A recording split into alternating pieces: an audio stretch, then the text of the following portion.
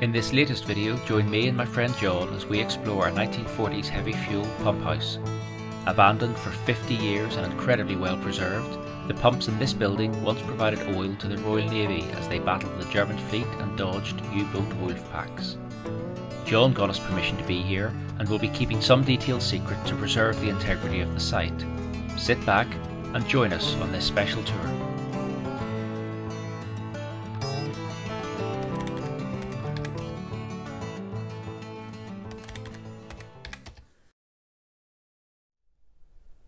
Hello and welcome back to another video. This time I'm in a pumping station. Now I'm not going to divulge where this is, not even what part of the country, but all I can say is it was constructed in the 1940s as part of the Second World War effort and was used for 3 decades after that. Doors were shut and it has been abandoned ever since, only for, as you can see, the pigeons to take over.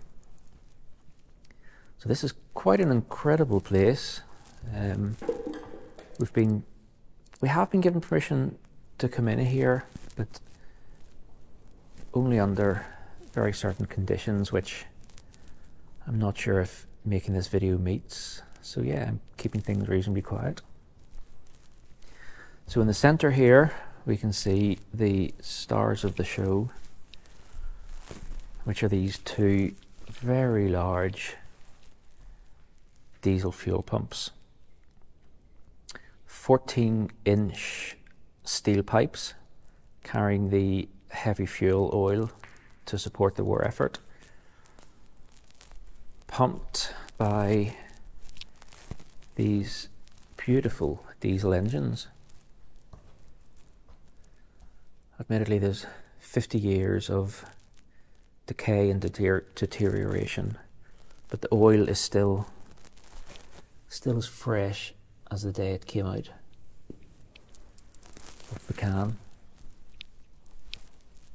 And as I say, it really is quite a remarkable place. So in this video we'll go around, we'll have a look at some of the details that are left. So if we come up to the entrance of this pump house,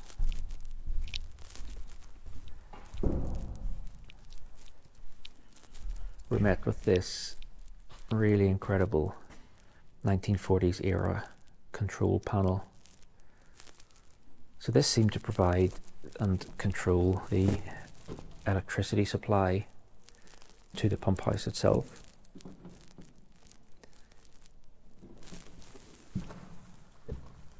So a couple of these large handle switches still remarkably work and actuate.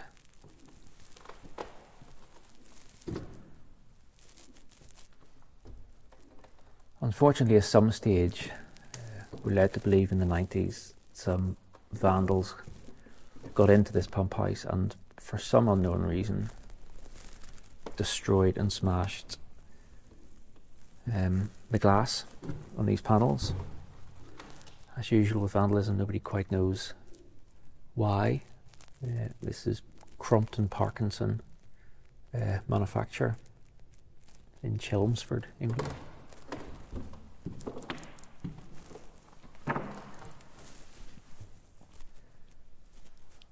And really it's still in a fantastic state of preservation.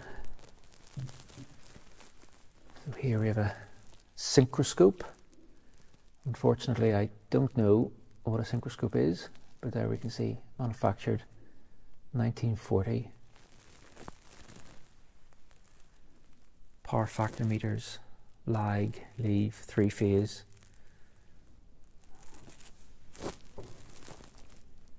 3-phase unbalanced load power factor meter. So whether this was to try and balance electricity or power that was being generated nearby, or to try and match the phase if the power supply was unreliable.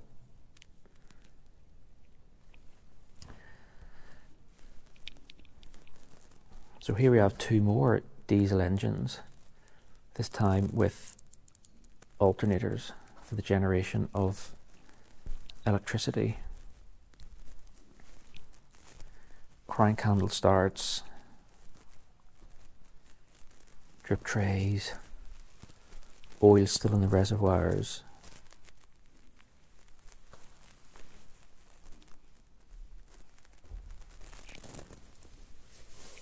Ruston and Hornby, revs per minute, rev meter.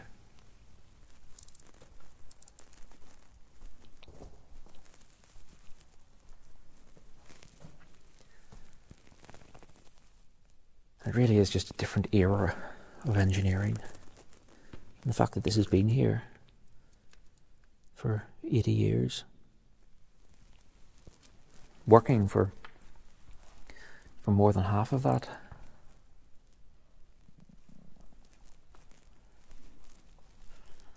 And what really is quite remarkable are the spares. So there are a number of cabinets around this facility. There we have Lancashire Dynamo and Crypto Limited, dated 1940, for a Ruston 4-cylinder oil engine.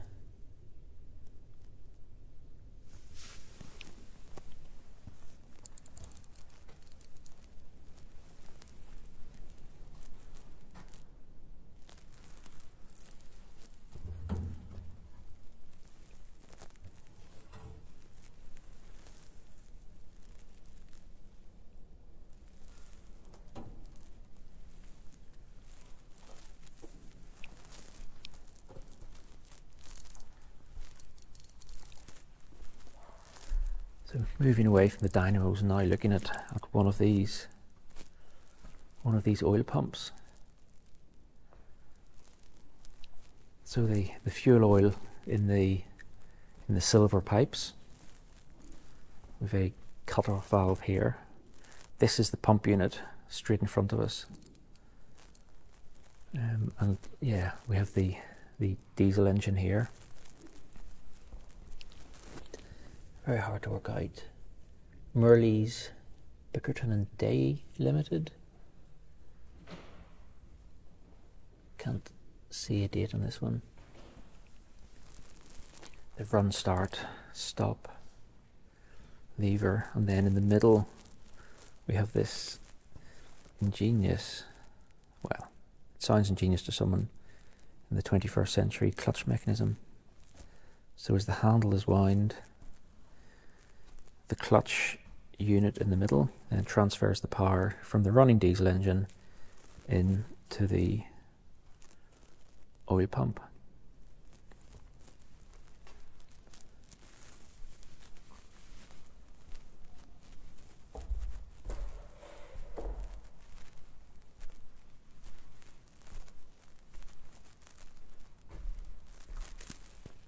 And diesel engines like this must really have run the war effort, whether it was generating electricity, pumping fuel, heating, running equipment, machinery. We're down some of the oil reservoirs here. We did have a cheeky play earlier, and there was some residue of the oil left.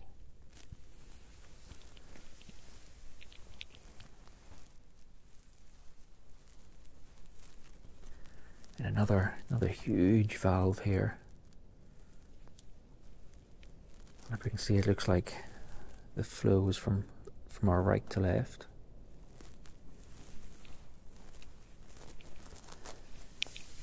Down into what really is probably not a very pleasant pit to spend any time working in. Now, two of these tanks, of these blue tanks, this one must have been in service and last tested 1970. And these were for compressed air.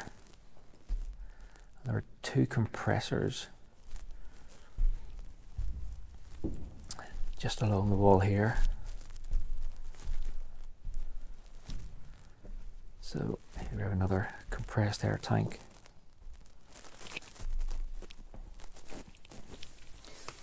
Say one of these Hamworthy engineering compressors. There's two of those filling these tanks. And these two large green ventilation fan units are actually cooling units. So these would have effectively been the radiators for those huge diesel oil pumps. And if we look around the back, there's a little bit more information. A Heenan patent cooler. April 1940 was manufactured. The order number there in Worcester, England.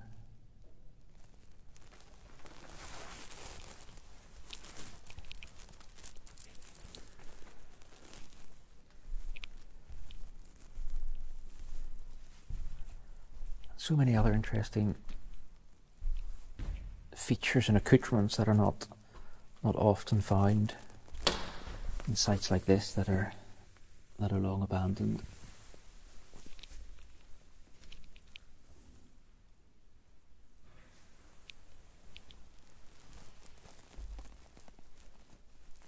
Five-ton crane. Hook. I have not been brave enough to try this, but judging by the condition of the rest of the site, I imagine it would still work. With some other oil reservoirs up top in this gantry.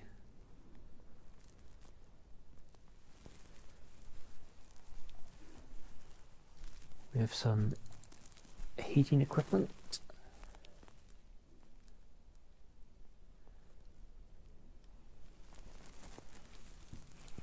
So I'm assuming these were possibly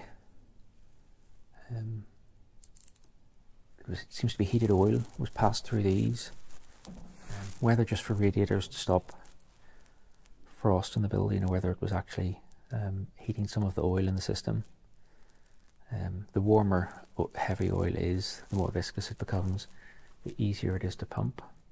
So a lot of large fuel tanks would have heaters in them.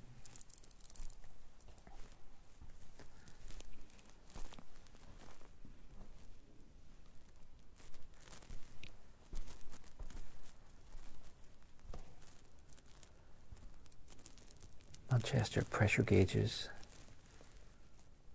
and this would have been pressure in the various parts of this pump system. So if we look at the hoses, we've got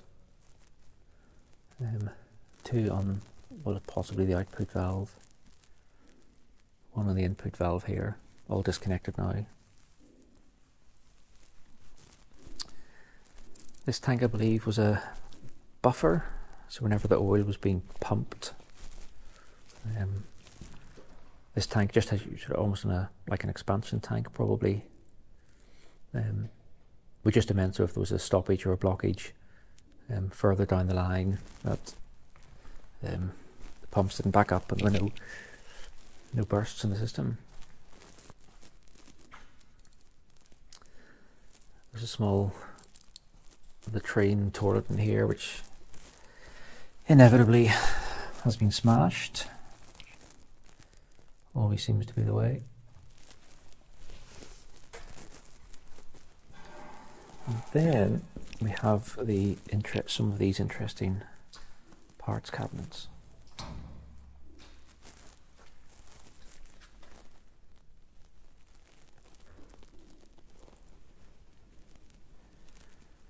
Looks like a very large piston.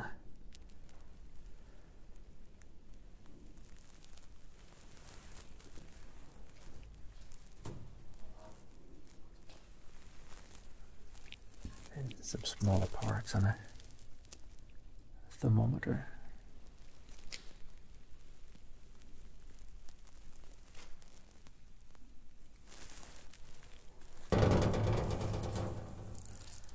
Well, that's it. Brief, but hopefully you find it as interesting as I did. A 1940s fuel pumping station. And I will say, incredibly rare, and incredibly rare to have one in this condition.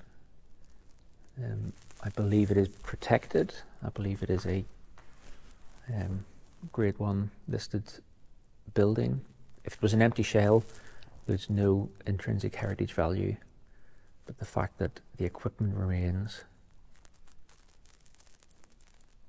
it absolutely retains its context. So yeah, I hope you enjoyed this video. Hopefully the audio is acceptable in the light, which, given that this is a pitch black room, hopefully the light has been good enough. So if you like this, give it the usual thumbs up, subscribe to the channel if you'd like to see more of this content. Thank you.